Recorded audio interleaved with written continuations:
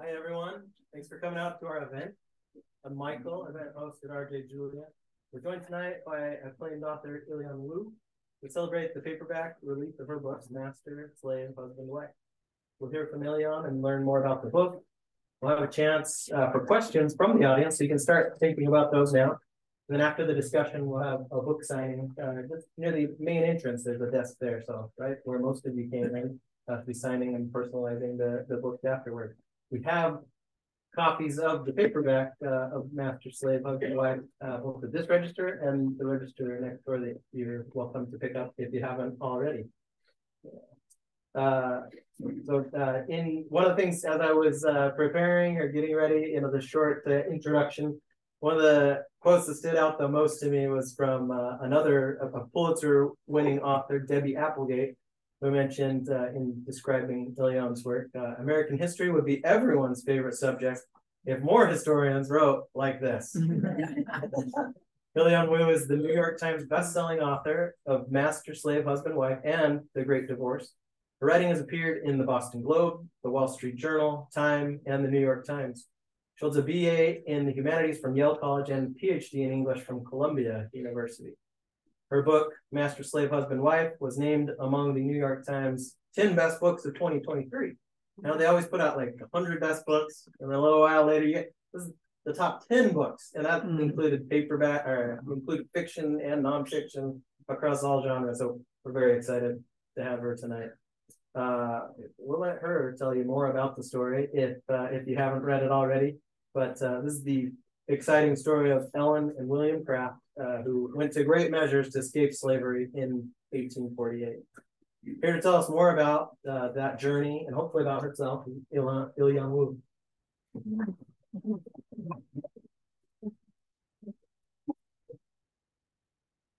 Thank you for that wonderful introduction. Thank you all for coming out on this wet evening. I personally love to curl up with a book on a night like this, and I'm glad you're all out here with me. It's really exciting to be here in Connecticut, where I went to school, and also here for this is my first public paperback event, so this kicks it off, and thank you again for being here with me. So what I thought I would do tonight is first to introduce you a bit to the Crafts and their remarkable story. Maybe we'll slide into the 19th century a little bit with a short reading. And then, I've been traveling really for just about a year now with the Crafts and their story. And I thought I might go through the sort of the top 5 questions that I've gotten along these visits. And then do some Q&A, which is really one of my favorite parts of these kind of talks. So I'm going to give you actually a slightly abridged version of one of the opening scenes of the book. It's not the opening chapter, but this actually was reprinted in the Boston Globe. They did kind of it was almost like I don't know if it's like a greatest hits from the book or something like that, but they picked these different pieces and put them together and shortened them. So I'm going to give you a slightly shorter version of a scene that really launches the Crash journey in Macon in 1848.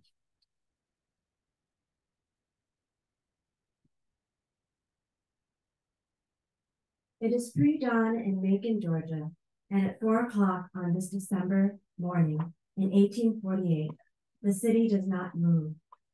But the Okmulgee River flows along the eastern shore, and so too an enslaved couple moves, ready to transform, in a cabin in the shadow of a tall white mansion.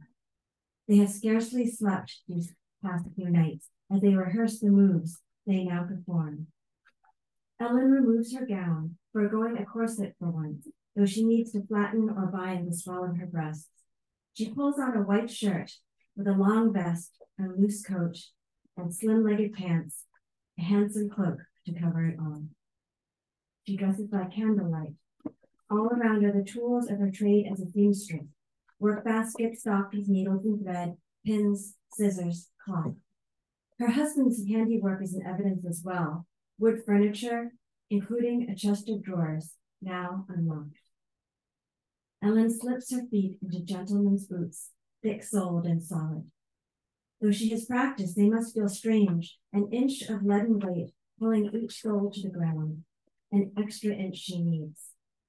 Ellen may have inherited her father's pale complexion, but not his height. Even for a woman, she is small.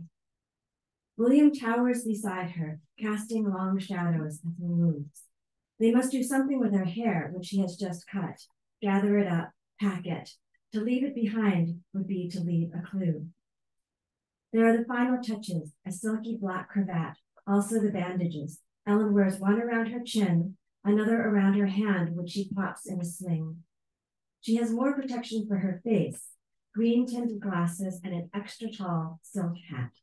These additions hide her smoothness, her fear, her scars. Ellen stands at the center of the floor, now transformed. To all appearances, he is a thick, rich, white young man, a most respectable-looking gentleman, in her husband's words. He is ready too, in his usual pants and shirt, with only one new item, a white second-hand beaver hat. Nicer than anything he has worn before, the marker of a rich man's slave. To think it had been a matter of days, 4 days since they had first agreed to the idea, first called it possible. 4 days of stuffing clothing into locked compartments, sewing, shopping, mapping the way. 4 days to prepare for the run of a lifetime. William blows out the light. They kneel and pray in the sudden dark. They stand and wait, breath held. Is that someone listening, watching outside? Just beyond the door is the back of the Collins house, where master and mistress should be asleep in bed. The young couple, holding hands, step to the front of the cottage as gently as they can. William unlocks the door, pushes it open, peers out. There is just the circle of trees, the whispering of leaves, such stillness, he thinks of death. Nevertheless, he gives the sign to go. And it continues. So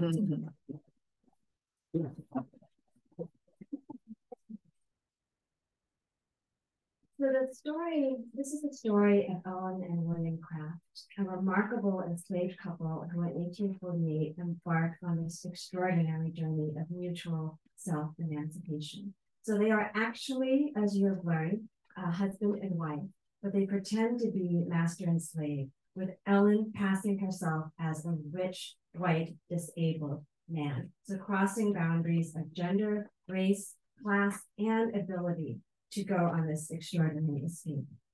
So the story is a love story to begin. It's a love story that begins with their love for each other, but even before that, with love that they have inherited from their parents, Ellen from her mother, Maria, an enslaved woman, and William from his parents, and the love that he shared with his family member. So this is a love, this family love is what prepares them for their love with each other. And it's ultimately in order to be able to have children out of bondage and to pass on this love, that they decide to make this harrowing and risky escape. So in fact, the subtitle for this book was originally An American Love Story, which I really loved myself, but the publisher asked me to change it because it didn't seem quite clear enough. But this theme of love really runs through from beginning to end. So this is a love that carried them through the journey of their escape. But the story doesn't stop there, because what happens is that the Crafts decide not just to stop at the point at which they reach the north, but they embark upon another journey, telling their story, sharing it with the world, traveling initially another 1,000 miles across New England, captivating crowds of people and speaking in support of the anti-slavery cause. And then even beyond that, they become test cases for the Fugitive Slave Act, which passes in 1850. And then they become really, they become a test case, not just for this act, but really for the future of slavery in America. So this is a love story.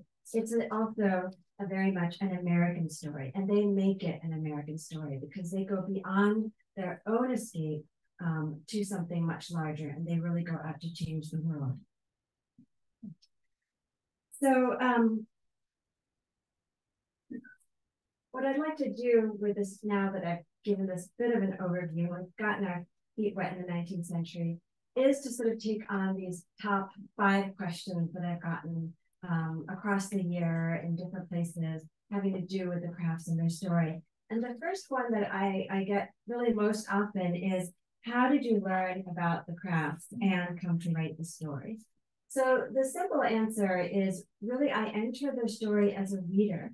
I was in graduate school at Columbia at the time. I was really wrestling with a lot of literary theory and things that I didn't want to read. I felt like I was picking apart literature, being asked to pick apart the literature more than I was really able to read it. And in this class that I was taking called The Literature of Passing, this narrative was assigned. And I sat down and I feel like I heard the story.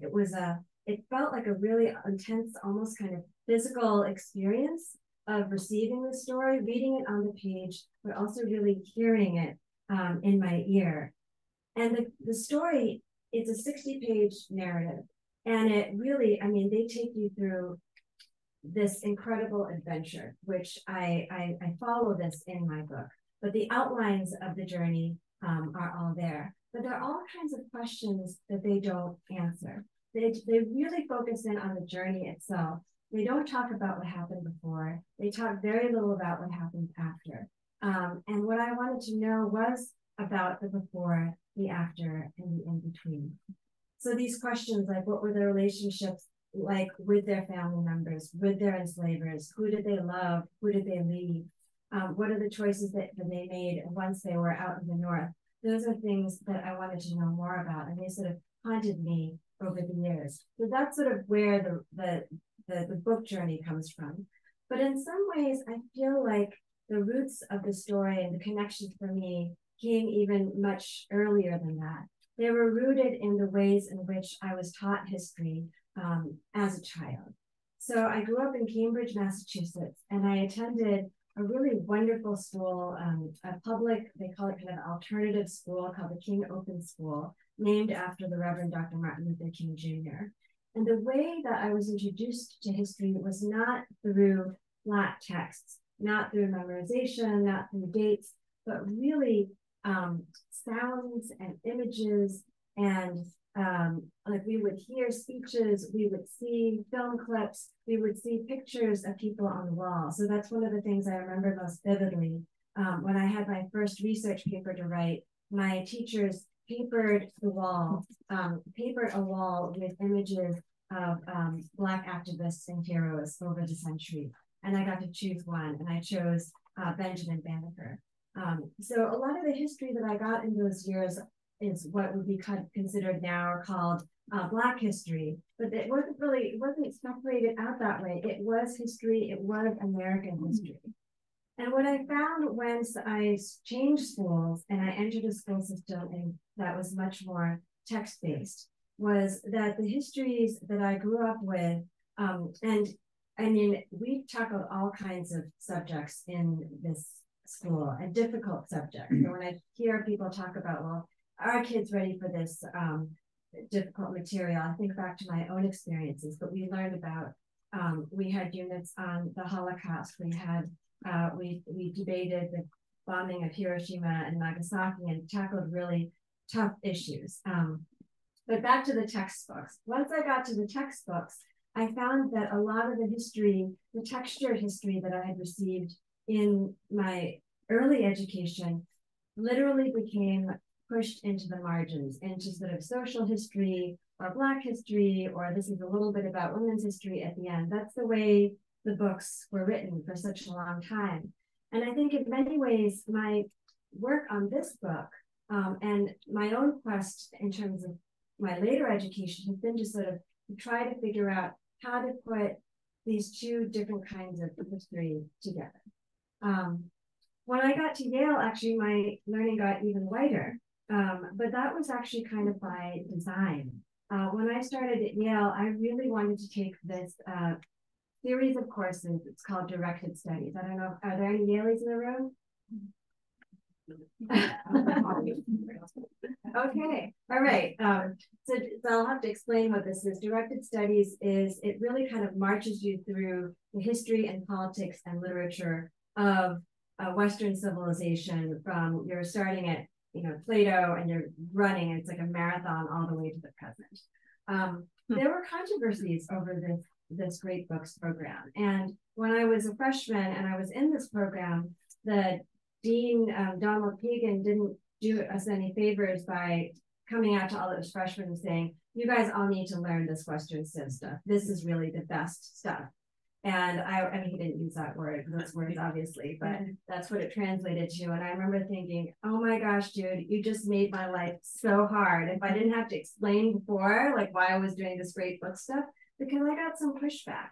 I got pushback for, why are you, an Asian American woman, studying these, like, quote unquote, white great books? There are all kinds of divisions I found that people were making between, different subject matters, types of learning, different areas of the world, and who should be studying what. And that was confusing for me.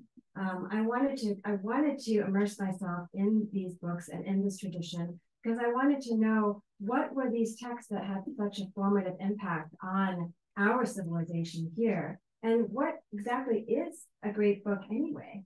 I wanted to explore that, and I did. And I think that once I came to the crafts narrative, so if we go back to Columbia and I'm sitting in that darkened library and I'm looking at this story, I think I was primed to react to the story because of the multi-textured education I had when I was a child, where I was really attuned to listening to stories, to seeing different people, and also my Yale education and these studies into the great books, because I saw this great book. I recognized this as a great story when I read it. So that's a very long first question. If I don't get to all 5 questions, then I will just open it up to you, and maybe you'll ask either one of the questions that I've encountered a lot of times, or new ones. So another question that I get a lot is how it is that I was able to sort of create the world of the crafts. There are all kinds of details in the book, and the question has to do with, how did I know, for example, what they ate and where they stopped, or what things looked like along the journey? And I enjoy this question because it's very much a goal in my writing this book. It was to really try to enter into this world that the crafts were living in with all the senses. So to evoke through sound and through taste and through smell and through feel, so you really felt like you were there. So the crafts themselves do a wonderful job describing scenes, but they don't actually do a lot of the sort of background work, because they have an important story to tell in the foreground. So what I did in order to excavate these different details was really to rely on a whole host of really interesting but completely unstable and at times unreliable secondary narrators or camera people. The way I kind of think about it is like, if you're cutting a film, I try to get different points of view into the journey. So the crafts, for example, might not be talking about their station stops and what they're eating, or where do you go to the bathroom when you're on this particular leg of the journey. But there were lots of people in the 19th century who were traveling, and they were writing about their experiences. And so I looked into these travel narratives, especially by disgruntled British travelers. These guys were like always complaining, like, oh, this food sucks, or oh, and I'm like, oh, tell me. That's where you get into the texture. That's where you get into the texture, the smells and taste. So sometimes these guys, they'd be focused on this tree, and I'm like, just leave the tree alone. Can you move the camera a little bit? So you're getting a very specific slant with these different points of view, but that's really what I tried to do, to find other people who could give eyewitness testimony. And I would find, actually, especially they really were into the geography and things like that too. When I traveled along the Potomac, sort of trying to recreate the journey of the crafts, it's uncanny how it was like hearing these descriptions come to life. So like, people now will take selfies and they take videos and post about the things they're seeing. This was the equivalent back then, and they were really good at what they did. And it's really strange how much of this terrain has changed. And that's, I would say, both physically and metaphorically.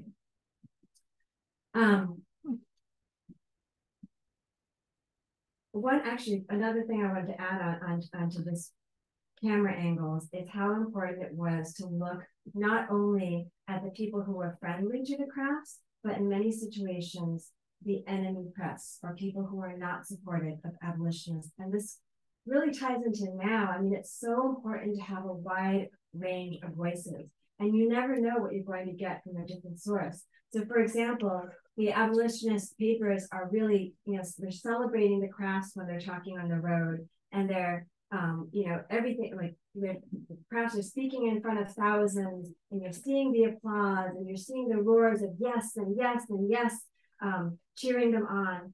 But it's the enemy papers maybe is too strong a word, but the Boston Post and people who are skeptical of the activists, they are the ones who will actually hear, for example, when there is this loud call and response, and somebody is saying, "Will you send these people back to slavery?" Who's going to do that?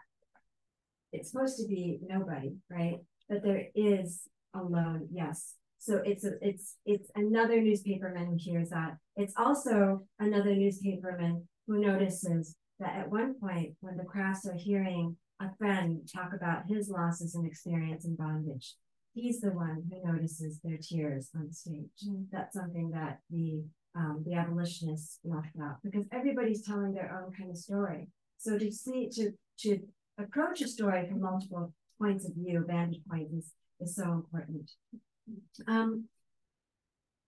What in the research process surprised you? That's another question that I get a lot, and I can answer it in a zillion different ways, because really this is a research journey that I was surprised at every turn. My first book, The Great Divorce, I had like a few really powerful eureka moments, and they usually took place in archives.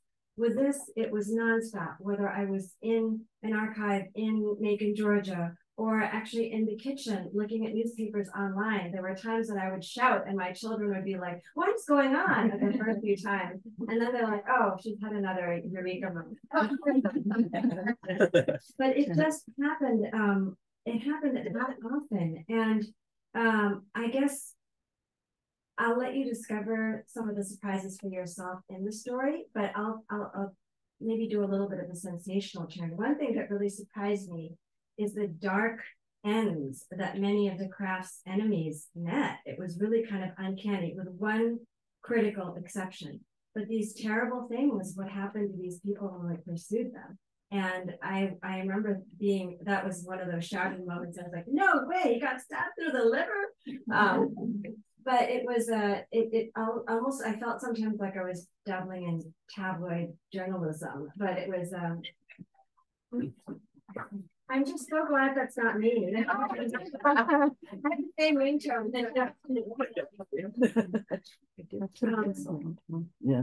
Yeah. Tabloid journalism. Tabloid journalism. Well, actually, it's People magazine.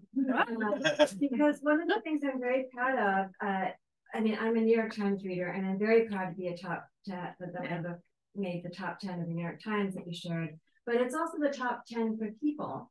And I was thinking about this. I have been an avid People reader, and there's something that I really appreciate about People, which is that if you're not really up to date on pop culture, which I am not, I'm mostly communing with dead people in the 19th century. Once in a while, I will open up a People magazine, and I won't know what's going on, and you'll find like there's like a group called that I've never heard of, called like Blackpink, and you might be like, everybody knows who Blackpink is, but this just shows how. This is my example, okay? So I don't know who Blackpink is in the beginning, and but in the first first page, there's one of the group. It's a group. One of them is wearing like a really cool pink boot, and then a couple pages later, there's a profile of somebody's love interest or something. And by the end of the book, all these little bits, I feel like I know these people, and it's a very particular world. But you get introduced and sort of seduced into seeing this whole world. So what I kind of felt like, so obviously this is I'm not trying to make a light of any of what I'm writing about here, because what I'm writing about is pretty serious. But what I did try to do is to bring in a whole full cast of characters. And if you are, let's say, for example, like having to do with abolitionists, if you are in the know, then this is like People magazine for you. I mean, I've got so many different people coming in and really interesting tidbits. And so it'll be like name dropping if you're like me. So this is like Abolitionist People magazine for me. But if you don't know, then little by little, I'm hoping that you'll learn tidbits about the various characters so that by the end, when you get to the end of the book, and if you have the hardcover and you're revisiting the end papers where these images appear, then you know this world as well. So I wanted to give history by osmosis. So there's my People magazine tribute and connection. Are there descendants today, and have you been in touch with them? That's one of my favorite questions to get, because one of the best parts of this journey has been getting to know the craft, descendants of the craft. And when you think about the fact that, so I started earlier by saying that the crafts ran with the love of their family members at their backs, but also looking forward to the children that they wanted to have in freedom. I think about this deed that I came across in Macon Courthouse, and it's a deed by which Ellen Craft's father, her biological father, who was also her first enslaver, it's a deed by which he gives her away as a wedding present to her own half-sister, Eliza Smith Collins. And this piece of paper is beautifully penned, and the beauty of the letters is makes such a contrast to the horrific action that enacts. What's horrific about it is not only that Ellen is being given away as this piece of property, but there's note that it's not just her who belongs to Eliza and her descendants, but her increase. So this is a will without an end. It goes on in perpetuity. So it not only bounds Ellen to Eliza, but Ellen's descendants to Eliza's descendants. And this would have gone on and on and on and on. So to meet these descendants, to know that the Crafts, when they made their escape, they were breaking these bonds, not just for themselves, but for this increase. And then to meet the increase in person has been extraordinary. And they are activists, they are poets, they are scholars, they are media makers, they are chefs, they are doing all kinds of things all over the world. And I think they have a new organization that they're founding together as a family. You can actually follow William and Ellen Craft on Instagram, and you can connect with their organization of descendants. And they're doing incredible things. And actually, I just looked at my calendar, and it was a year ago today, actually a year ago tomorrow, that I first met 3 of the great-great-granddaughters at the graves of William Craft. Wow. Outside of Charleston, or in Charleston, South Carolina. So that's an experience that I will never forget. The last question, I actually don't really like this question. I could just move to Q&A, but at least tell us what the question is, so nobody asks it. It's fair to say, yeah, don't like this question. Let's talk about it. It is, has your book been banned yet? Oh, what was it? Has your book been banned? Wow. This is a serious issue, this question banning, and it troubles me. And I believe that no book should be banned. Exactly. But for me, the idea that the crafts would be banned seems, can I say this? Un-American. Because the crafts, when you look at them from the very first page of their narrative, from the beginning of their run, they are running in the spirit of the Declaration of Independence. They say that 2 lines move them. One is a biblical verse, but the other is from the Declaration of Independence. So they are taking these American principles and they are living them to the fullest. And not only are they living them, but then they're preaching them and they're teaching the rest of the world. And they're showing them by example.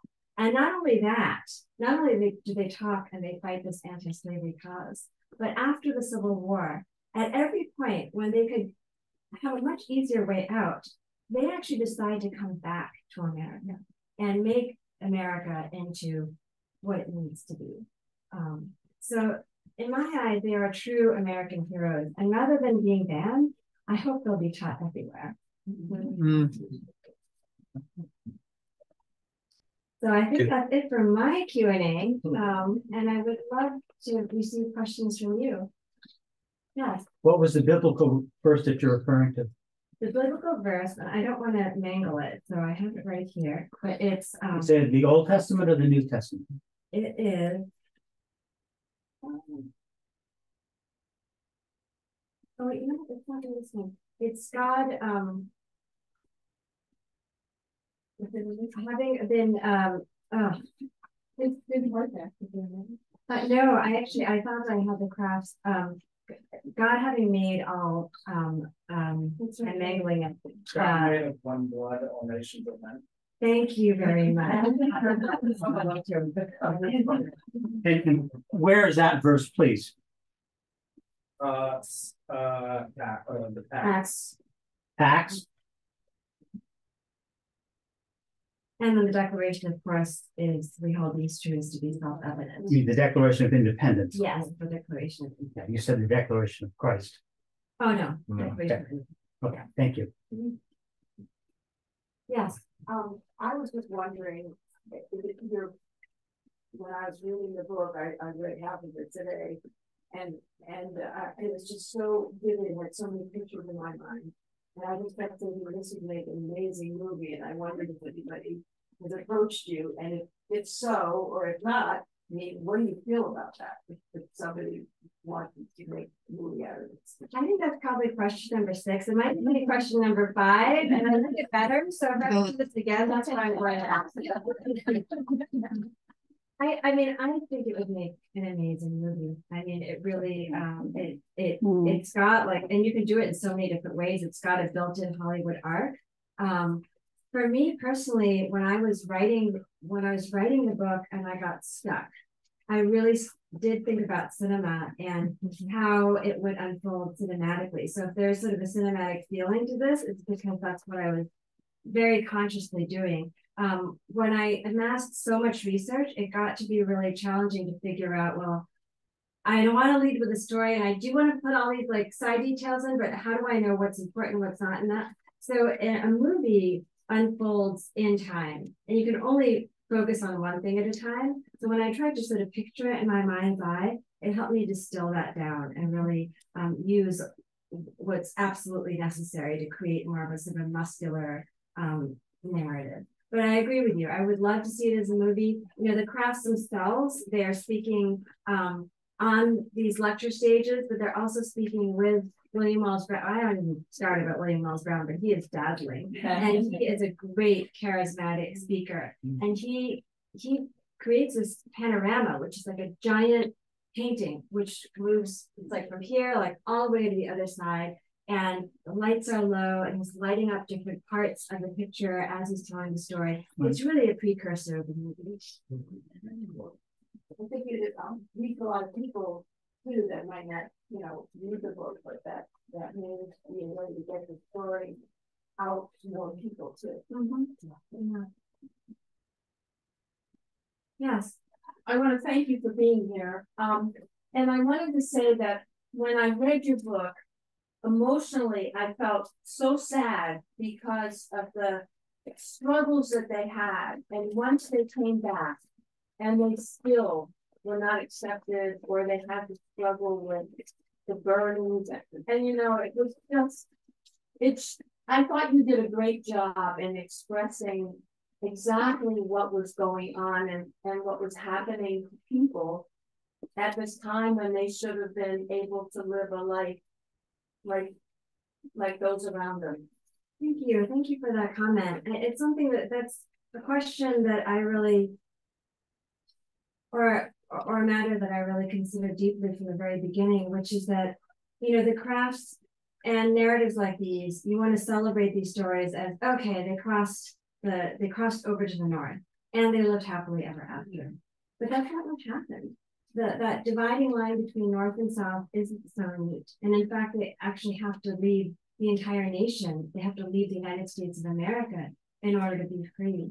And I mean, I guess in the end, yes, it's pretty depressing, the things that they suffer again and again. But for me, even more than that, what's inspiring about them and what I found inspirational as I traveled my way through the story and through this book is their incredible resilience and their determination to rewrite these wrongs and to imagine something different. So for me, that is what shines through in the end, even if there is no happy ending. Yes. Hi, thank you for being here too. I found too, you could almost see them growing. I mean, in the beginning of the book, I would never imagine that they'd be out lecturing and being these pro-abolitionists and talking amongst thousands of people when they seemed so shy and timid in the beginning. And so that was really heartwarming and really kudos to that. I mean, it's so heroic what they've done. But one little question, I suppose I could go back to the book and find out, but did Eliza know that Ellen was perhaps escaped? That is an excellent question. I mean, she must have known because, right? I mean, I'm thinking about in terms of, I don't have any evidence or anything written in Eliza King. So there's a wonderful painting of her that I was not able to secure the rights for, but I do use that to evoke that physical description of her. But she must have, because Ellen's whole crisis in her childhood was that she bore such a striking physical resemblance to her father that everybody, visitors to the house, would presume that she was a legitimate child of the family. And that was enraging to her biological father's wife. But back to actually before what you were saying about the crafts, people would ask that, people would wonder, how did these people who had lived their lives in bondage, no public speaking experience, whatever, how did they become so, how are they so comfortable and persuasive on the stage?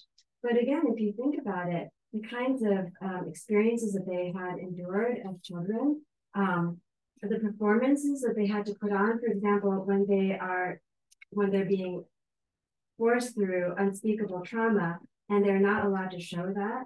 When William is on an auction block and seeing his sister sold and he's not allowed to cry, he's not allowed to speak.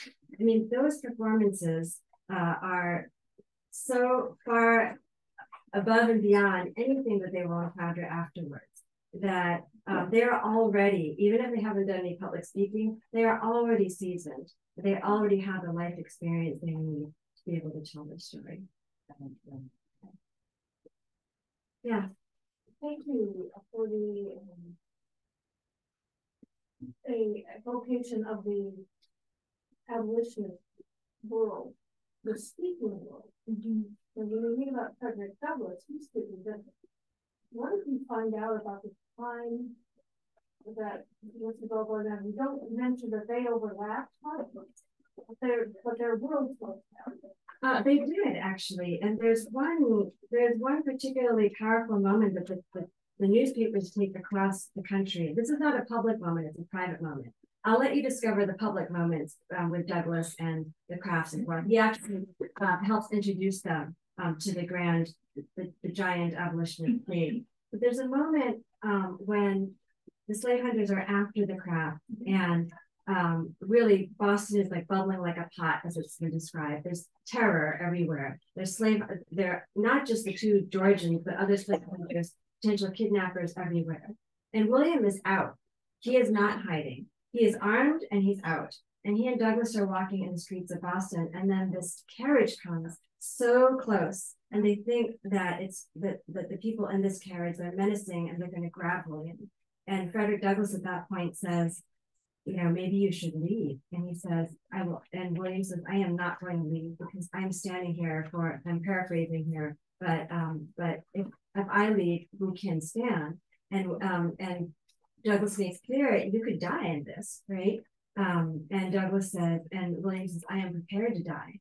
And Douglas says, if you die, our people will live. And these words echo down. And actually, one of the most powerful things I found was evidence that there were people in the South, in Macon, enslaved people, who would have heard, if not those very words, in similar scenes. So the crafts are almost sort of like telegraphing messages down to the South in really amazing ways. Did they ever travel together? They didn't travel together, but they shared the stage together. Yeah.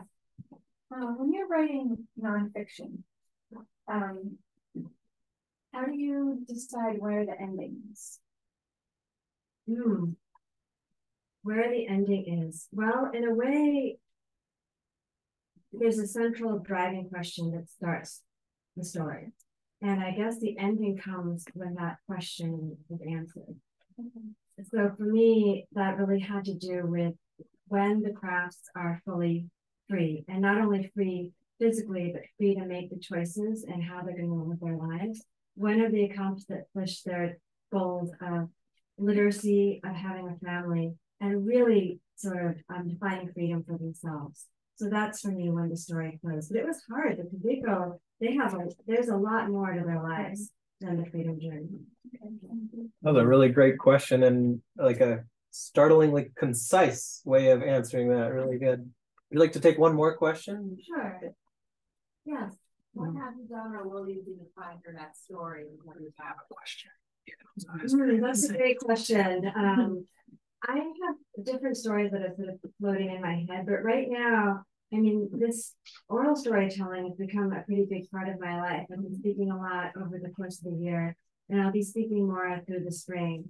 And I'm really putting my energies there now, especially talking to schools and figuring out other ways. Somebody said maybe a movie is a way, but other ways through images and through web resources that I'm developing to animate the story. The other stories that come next, I think they both require that I relearn languages and all kinds of things. So I'm going to just sort of table that for now. I wonder how long it took her to write them. But thank you so very much.